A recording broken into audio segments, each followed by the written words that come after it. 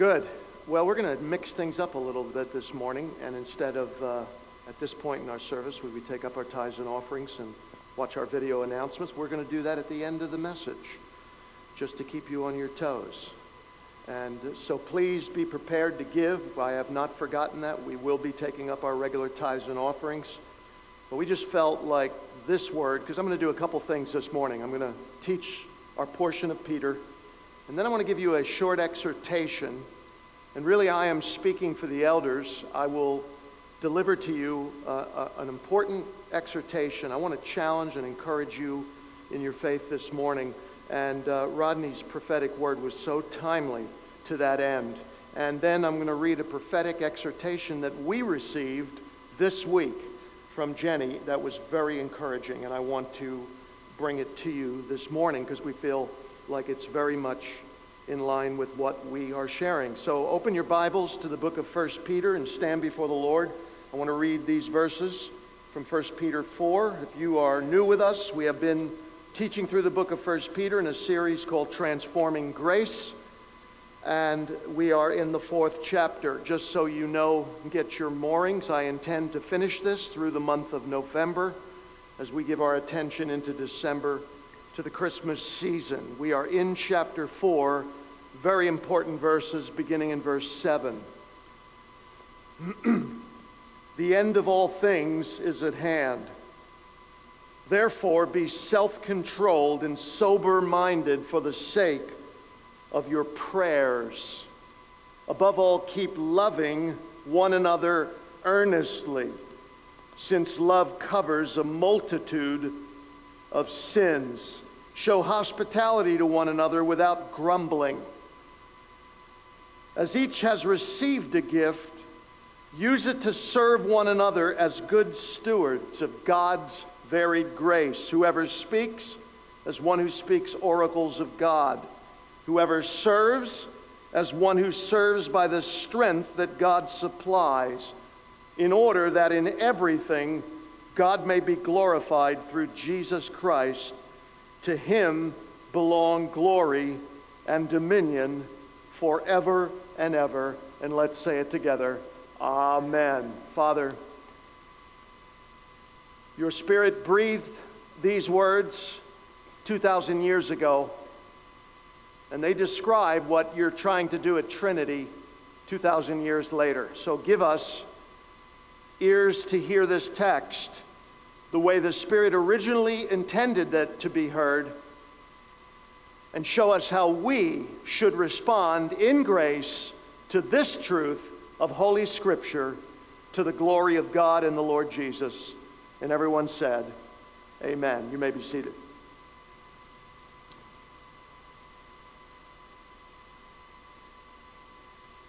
Last week,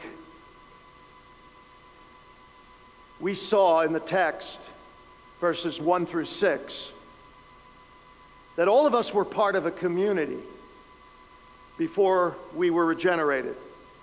It was a pagan community. And Peter goes to great lengths to describe what it was like, what life was like in a pagan community. If you notice, when we read today's text, verses 7 through 11, Peter is now giving a stark contrast to his previous description of pagan life. He now is being positive about how we, as the Christian community, are different in every way from the life we used to live in paganism. Instead of drunken debauchery, there is now soberness and clear-headedness. Instead of love now fills our hearts instead of lust. Instead of orgies, the Christian home is now open to hospitality, love, and kind-heartedness. Instead of exploiting one another, we are now serving and ministering to one another with the gifts that God has given. What Peter is really saying in this passage is that now that we have been delivered from our former lifestyle in paganism, we now live as responsible stewards in the community of the King. And I don't think I'm overstating it this morning when I say that the word steward, at least in my mind, sums up everything God intends for us to be and do. I've come to relish the word steward, and I think in these verses Peter is telling us how to be faithful stewards of both ourselves and the gifts that God has given to us to the community. Now, I don't think I need to, but in case there is someone in the assembly that doesn't understand this term steward, simply put, a steward is a person who really knows that he or she belongs to the Lord. And that because they belong to the Lord, everything they have, everything they do belongs to the Lord. It's simple to state it. Most of us could probably have given such a clear definition. But living it out, living life as a steward, requires a lifetime of learning by God's grace. And I believe Peter is telling us that we are to become stewards in 3 specific ways based on this text. In other words, when these 3 things are happening, folks, our stewardship becomes a reality. We live it out. And we do so in 3 ways based on this text. Number 1, by understanding the time of our stewardship, verse 7. Number 2, serving in the grace of our stewardship, verses 8 through 11a. And then finally, grasping the purpose of our stewardship, verse 11b. Number 1, understanding the time of our stewardship. How many remember last week we saw that pagans failed to recognize that their accountability to the Lord. There is a day of judgment coming, and pagans fail to realize that they're accountable. That day is fast approaching, and if you're pagan, you don't know it. But Peter says the believer knows it. And he knows it because of statements such as verse 7. The end of all things is at hand. It is near. Now, when we hear statements like that in the modern church, the end of all things is near, what do we usually think of? I jotted down a couple today. Jesus is coming any minute. And he may be, because every chart I've ever had, I've had to rip up. But we usually think of what we cut our teeth on called prophecy teaching. Jesus is coming soon. Iran might attack Israel any minute. And there's nuclear bombs being developed in Iran. And we now have the capability to blow up the world several times, and so forth and so on. Almost immediately, when we read a statement like, the end of all things is near, we immediately reflect on our world and to the things that are occurring in our modern age. But there's a problem with that. And here's the problem. Peter wrote that 2,000 years ago. 2,000 years ago, he said, the end of all things is near. So I have a question.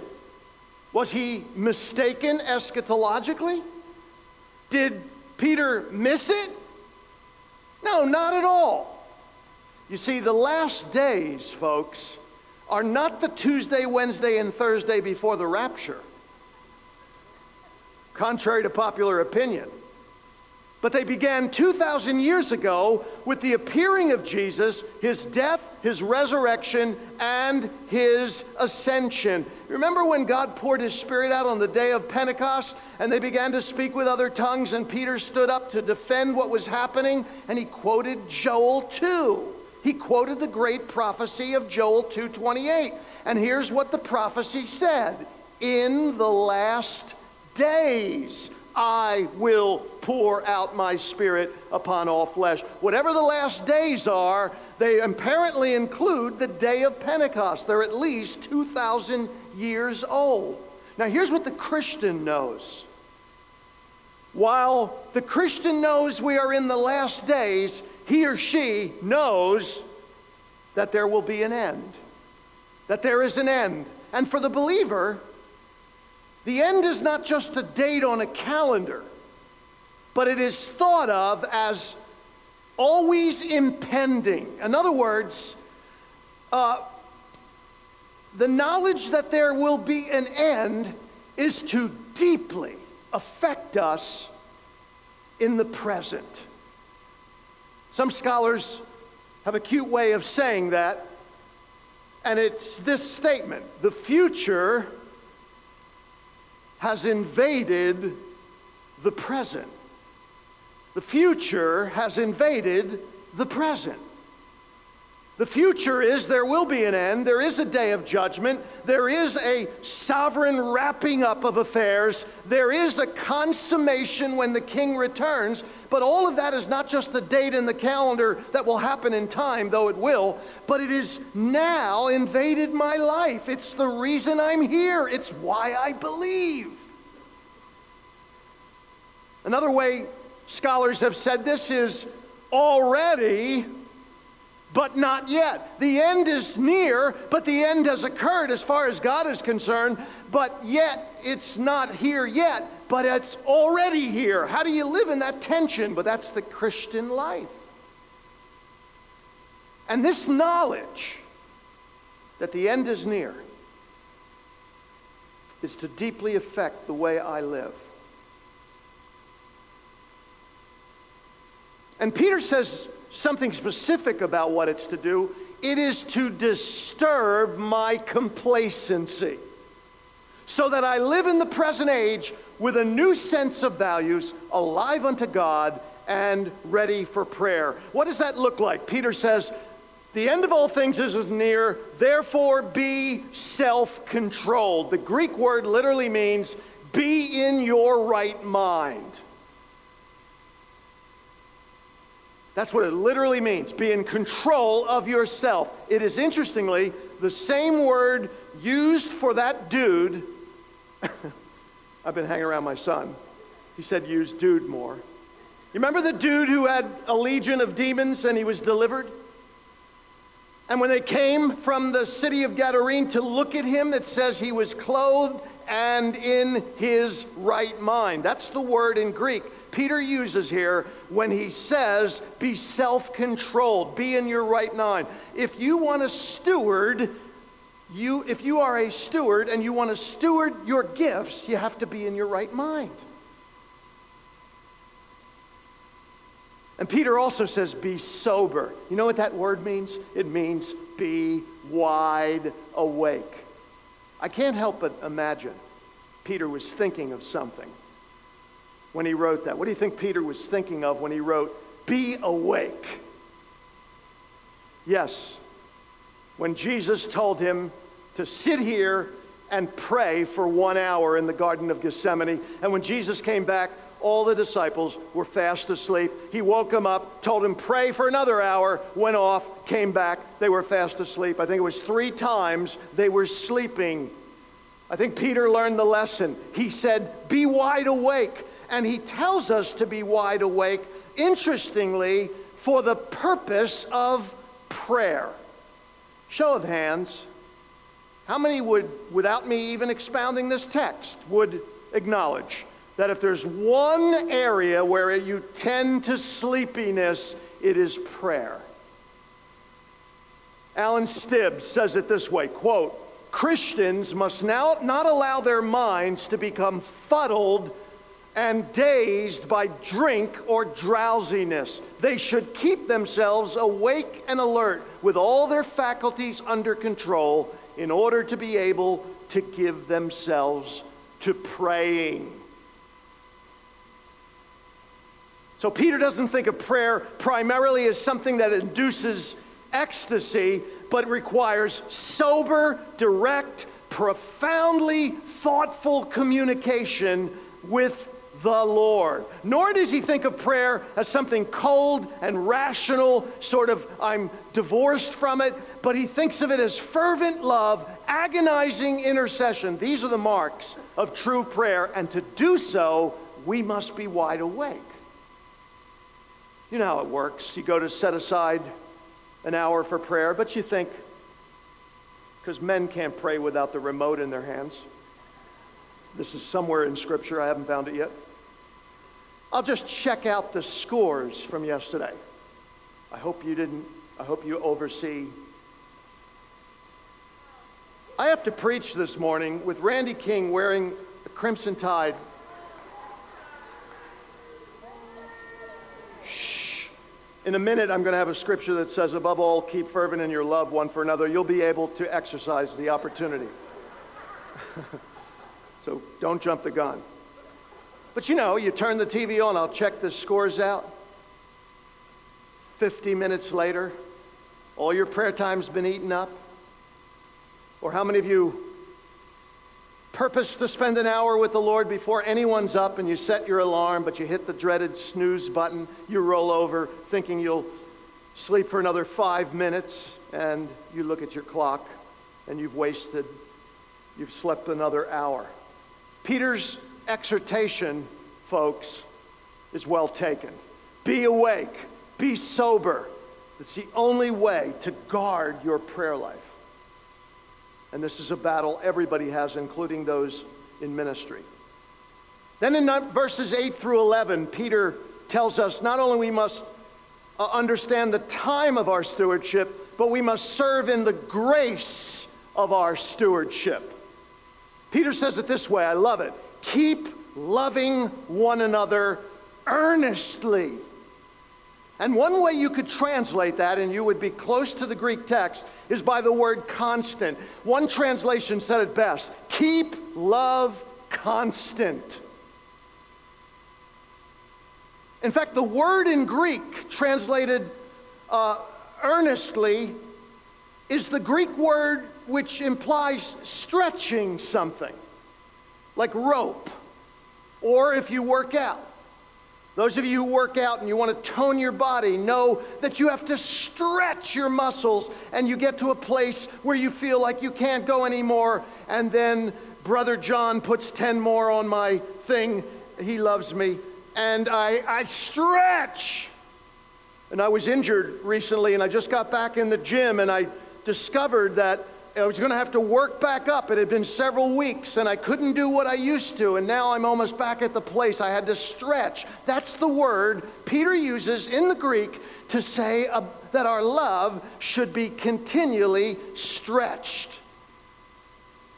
How many of you have ever reached a point where you said, I'm checking out of the body of Christ. I have no more love to give anyone. And the Lord says, oh yeah, watch this. Stretch.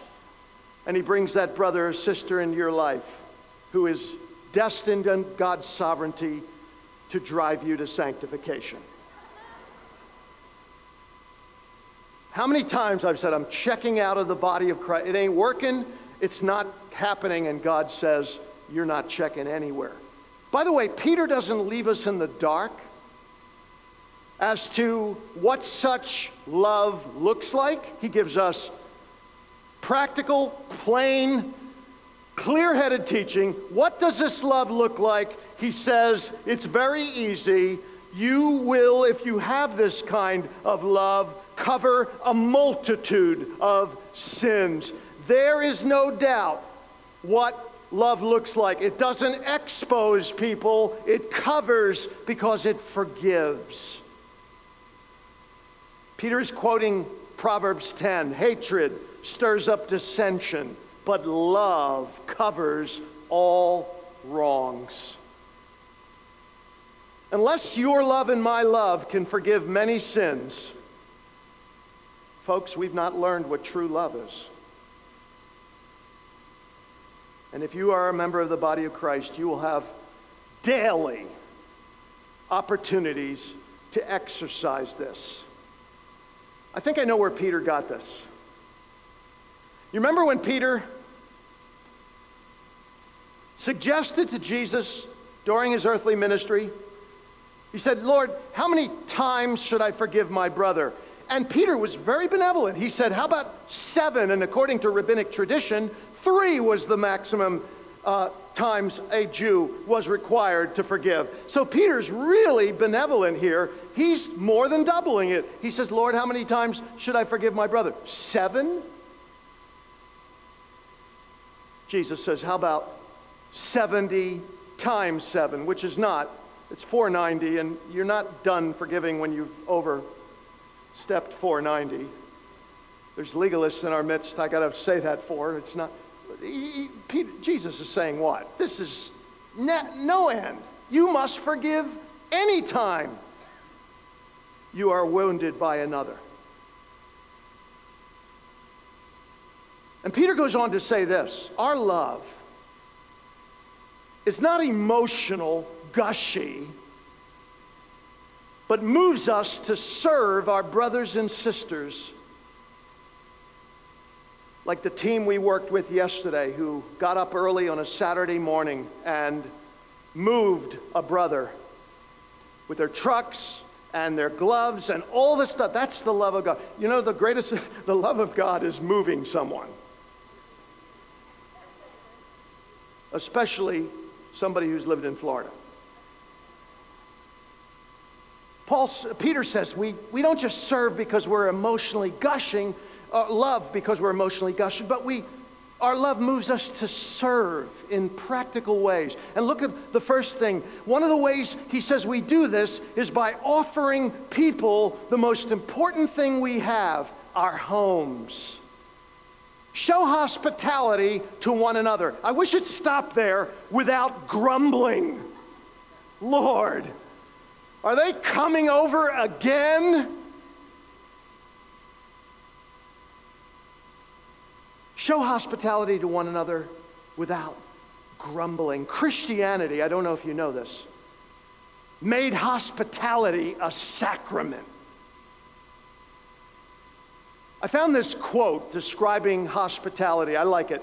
Quote, practicing Christian hospitality isn't about glittering, glamorous table settings or platters of picture-perfect food.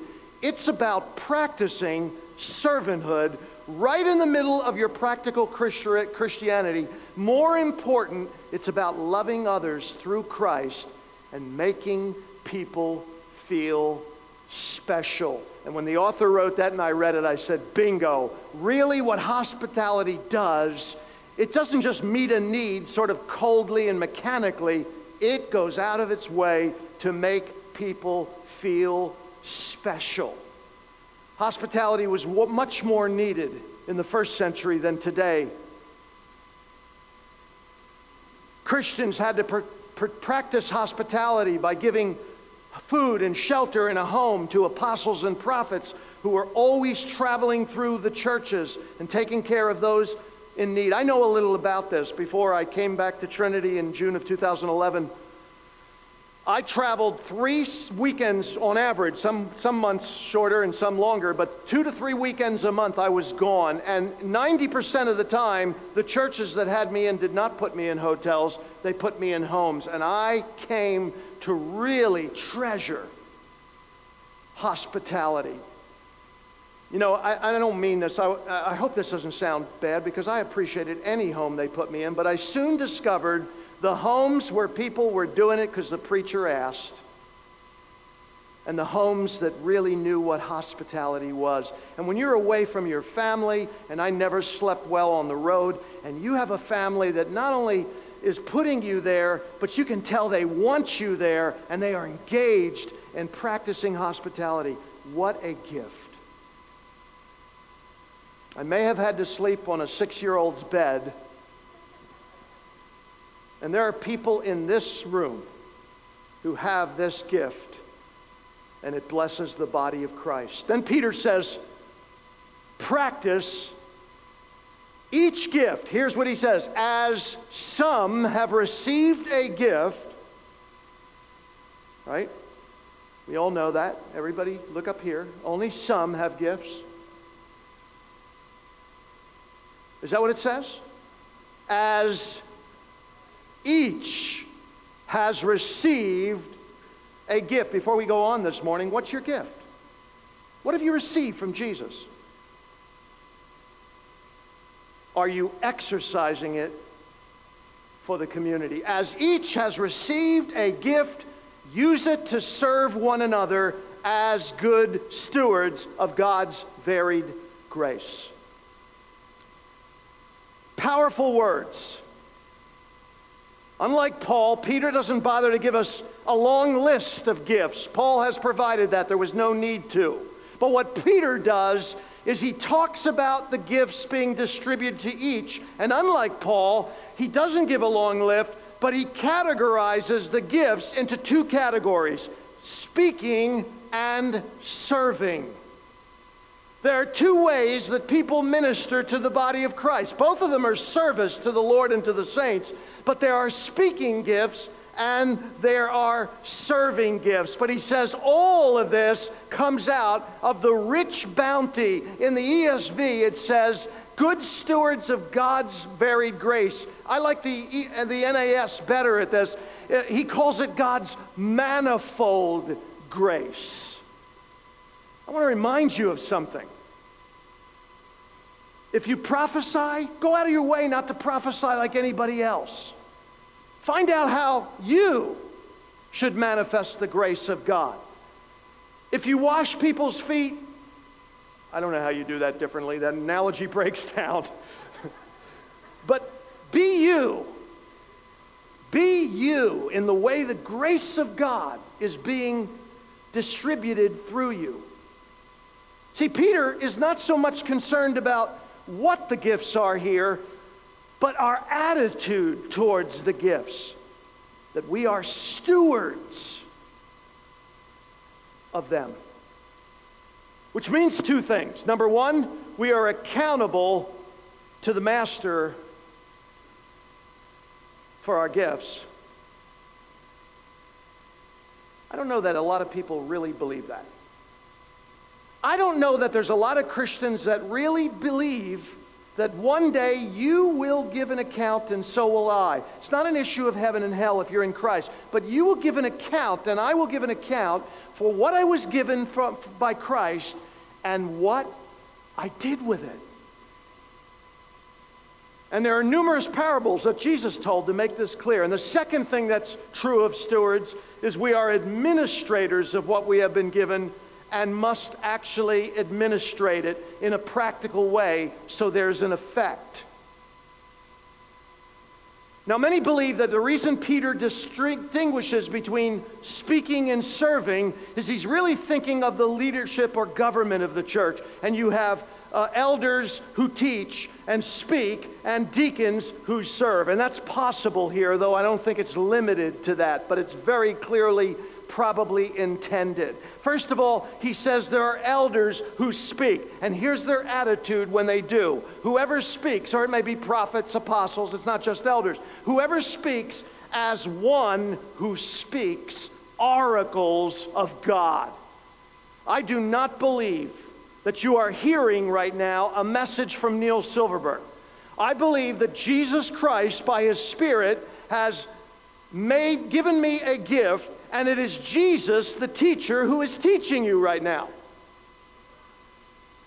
And the attitude that I must have in this ministry, which is what God's given me to do, is I am speaking oracles of God. This requires not only a reverent understanding of what you're doing, but the power of the Holy Spirit, so you're not speaking your own words. Peter is not describing here casual conversation. He has in view, clearly, the preaching and teaching ministries of God's Word in the church. Everybody is privileged to speak God's Word in evangelism. But there are those who have been given special gifts of preaching and teaching. We had a Master Builders Leaders meeting this week, and we talked about Acts 6 and the diminishing of respect for the Word of God in the church being taught. And we were talking about that attitude is there because leaders are partly to be responsible, but also the people need to be instructed. Then Peter says, whoever serves. He puts it in the same sentence. listen to me, please. What I am doing right now is vitally important to the health of the church. But what you do in leading a house church, in cleaning this building, in prayer and intercession, we have a team that labors every morning faithfully on Sundays in this house. You are doing something as important as what I am doing now. The serving ministry is to be done in the same power of the Spirit that the teaching and prophetic ministry is to be carried out. Takes the same Spirit. Anybody who has served in the ministry of mercy, for example, and there are people in this room who do that better than me, you know the need for patience and the power of the Spirit to carry it out. And then Peter says, let me talk about the purpose of our stewardship, and I'll sum this up really quickly. Who or why does Peter so emphasize our calling to minister as stewards, servants who recognize our dependence on God's gifts? One reason, in order that in everything God may be glorified through Jesus Christ. It's not about my ministry, my work, what I get out of it. It is about God being glorified through the work. So many leaders give lip service to God's enabling grace, but trust in management skills and business practices rather than the Spirit of God. Here's Alan Stibbs again, quote, God is glorified when the variety and value of the gifts of His grace are openly manifested in their diligent exercise, and when the ministry thus accomplished is plainly due to God's enabling. I believe God's doing something at Trinity and will do something that no one will ever be able to take credit for but God. And if God's going to get the glory, He has to be the source of the power of the ministry being done. I thought of this morning, I'm going to embarrass some people, maybe some aren't here. I thought this morning of 3 servants who minister in this house day and night and do it in the power of God. Thus they give glory to God. And I struggled with whether to point these people out because I'll leave out people that are doing it as well. But I will get to you over the next 5 or 10 years. But they just came to mind. I wasn't thinking about this. I was preparing the message, and I thought of biblical examples. I said, who can I use in Scripture that's a good example of a servant who ministered by the power of the Spirit? And my mind immediately turned not to Scripture, but to Trinity. People like Sylvia Brown. Sylvia, are you here? Where is she? Oh, you're in the front row. I am in deep trouble. Sylvia serves tirelessly in hospitality ministry and preparing food for weddings and funerals and for all the starting points, and her team. And she does it tirelessly. If you had a wedding or, God forbid, a funeral in your family, you've been the recipient of Sylvia's love and service, and we are a better church because of it. But more importantly, when she moves in that function with her team, she brings glory to God. Thank you for your service.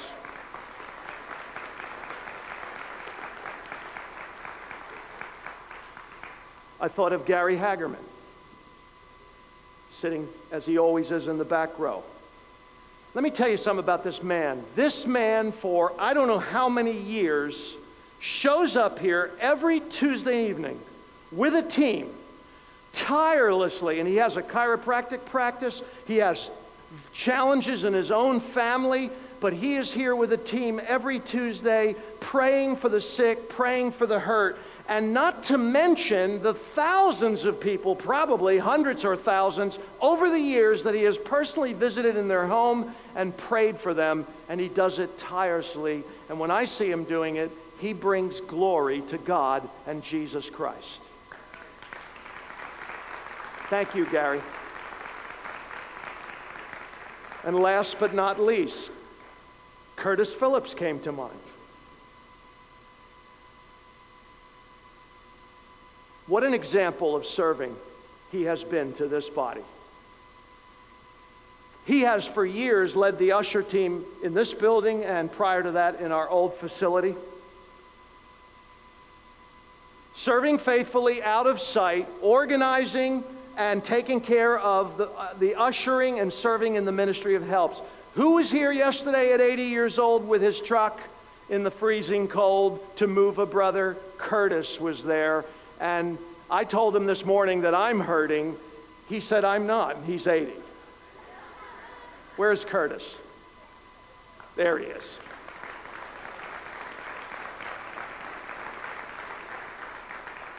Curtis, when you serve, you do it in the strength that God supplies, and you bring glory to Jesus Christ. Thank you. And I'm leaving people out, I know, and it would take countless services to talk about the serving gifts in this church that bring glory to God for their service. The men and women who serve faithfully this morning, they aren't hearing the word because they are faithfully serving our children's ministry. People like Mike and Susie who are downstairs every week serving our children, and our worship team who is here, and thank God there's more players coming on, but we've had to really scrimp, and they are faithful every week. And there's so many other people I could mention, but I mention them not to embarrass them, but to say when they serve in this capacity, they bring glory to Jesus. Now, I preached too long, but I have an exhortation. It's about stewardship, but it's larger than that. And by the way, I didn't plan this. Next week we are going to remember and pray for the persecuted church. And I'm glad we do that as a church. We'll watch a short video. We will pray for them. It just so happens the texts next week are dealing with persecution. I didn't plan it that way. I thought, what a blessing. We're going to talk about verses 12 through 19. I want you to read them this week. They talk about suffering as a Christian, which is inevitable. Not only persecuting suffering, but suffering is part of the Christian life. This week, as we met our elders team and had a long meeting, we decided that we really want to encourage the church and exhort you at this present time. We're going to be taking up our tithe and offering in a minute, so thank you for remaining. I will not be but a couple minutes. Almost 2 months ago, we presented to Trinity a new vision that will carry us into the future.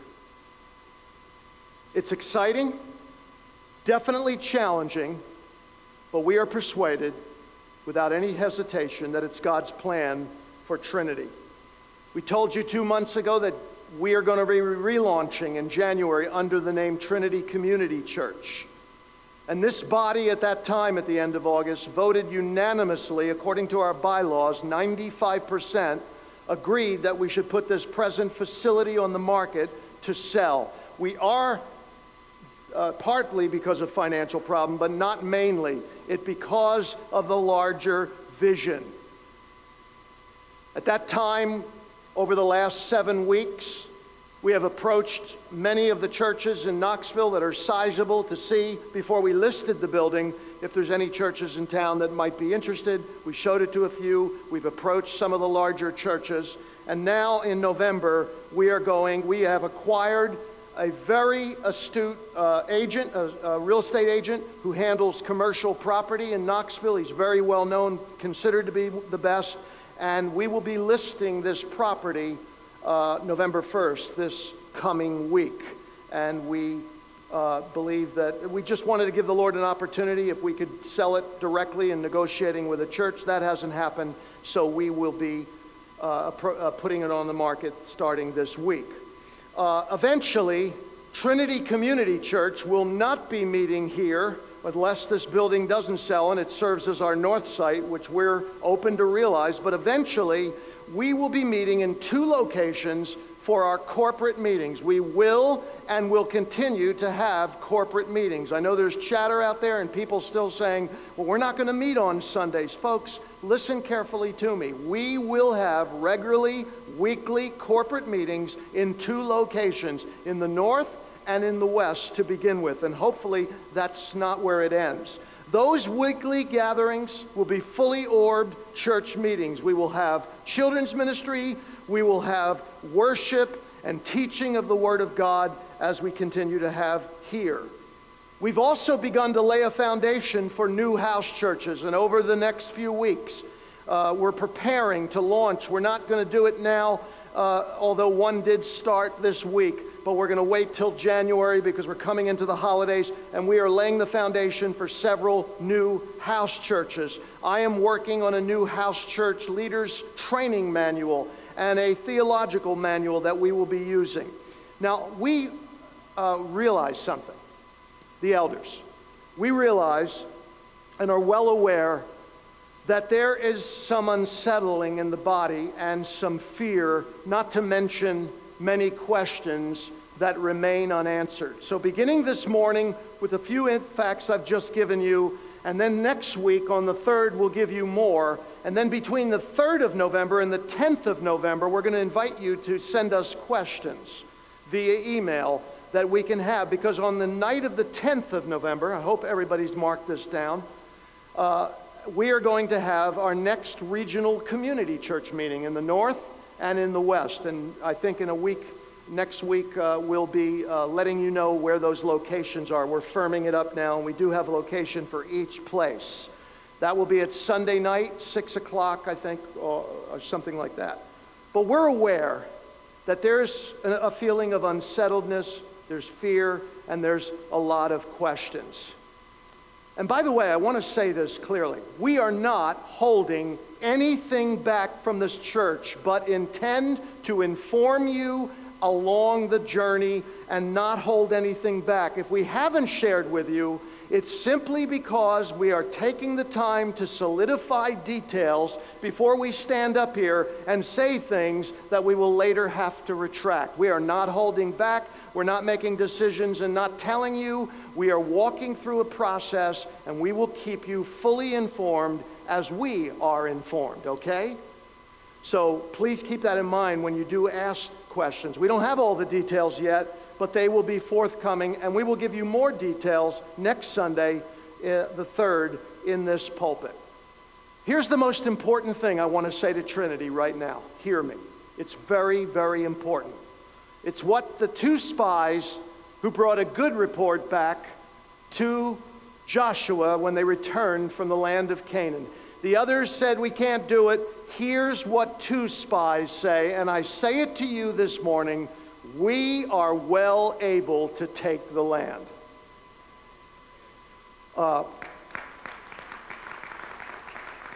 Folks, we can do this.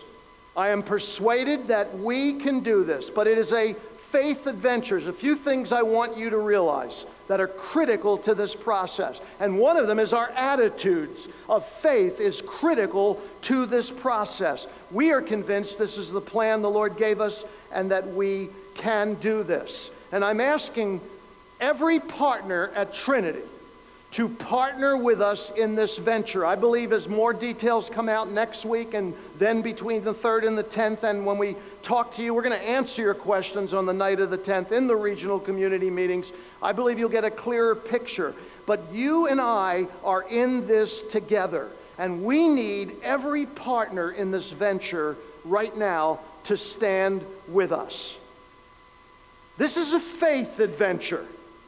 And we're moving together as a community. And God has been so faithful to be speaking to us and confirming it prophetically. Now, first of all, I want to say a couple things. Number one, we value your input.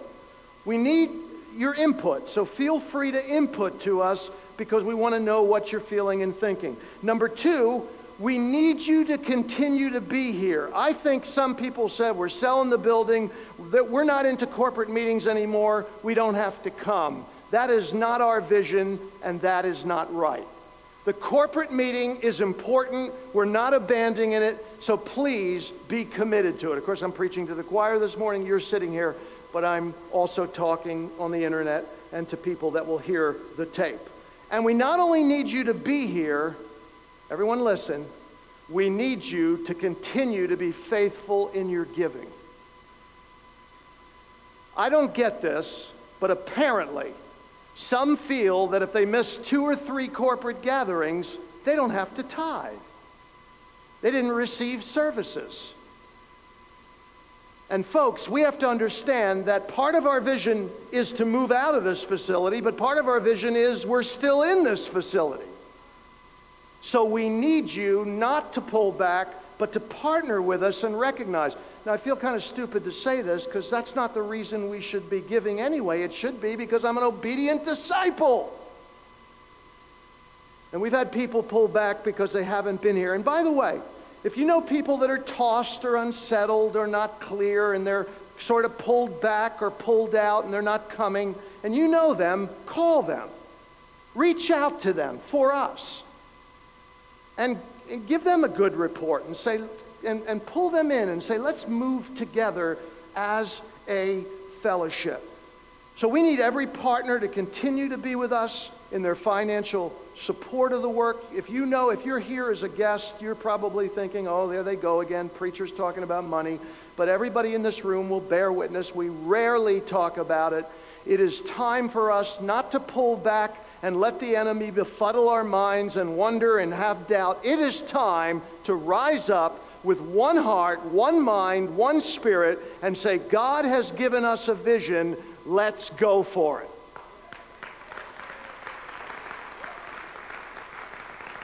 We can do this. I thought about the future, and here's what excites me, because I see it. People getting saved, new house churches being planted, new community churches being planted. That's our future. We had a very important prophetic word this morning, that we're right where God wants us in His sovereignty, even financially. I was sent this from Jenny this week. I want to read it to you in closing. Ushers, I'll be calling Paul up in a minute. I put a message out this week to every Trinity partner, and she said, I wanted to say that I read and am glad for your message on Facebook. I was praying about the church this morning. The Lord showed me a few things concerning the church. I'm not sure if I can write precisely what was revealed, but it goes like this. Not only is the church going through a transition, but the individual members and their families are also going through transition.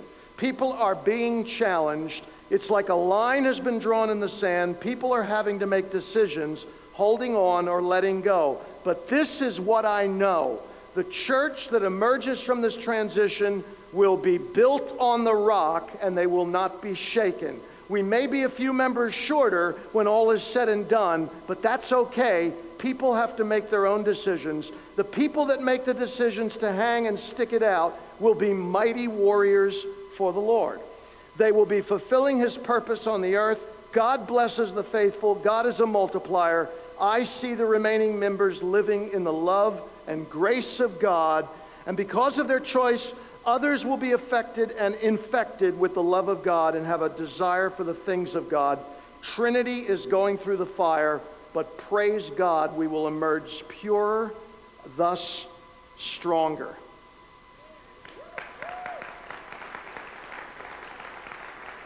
And I got to read this. She's going to be... Is Jenny here?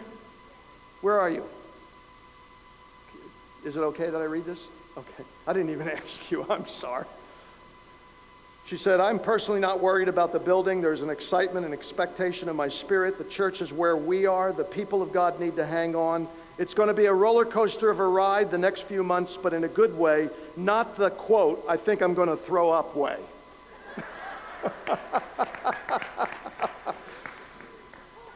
Thank you for being real. So folks, here's what we need.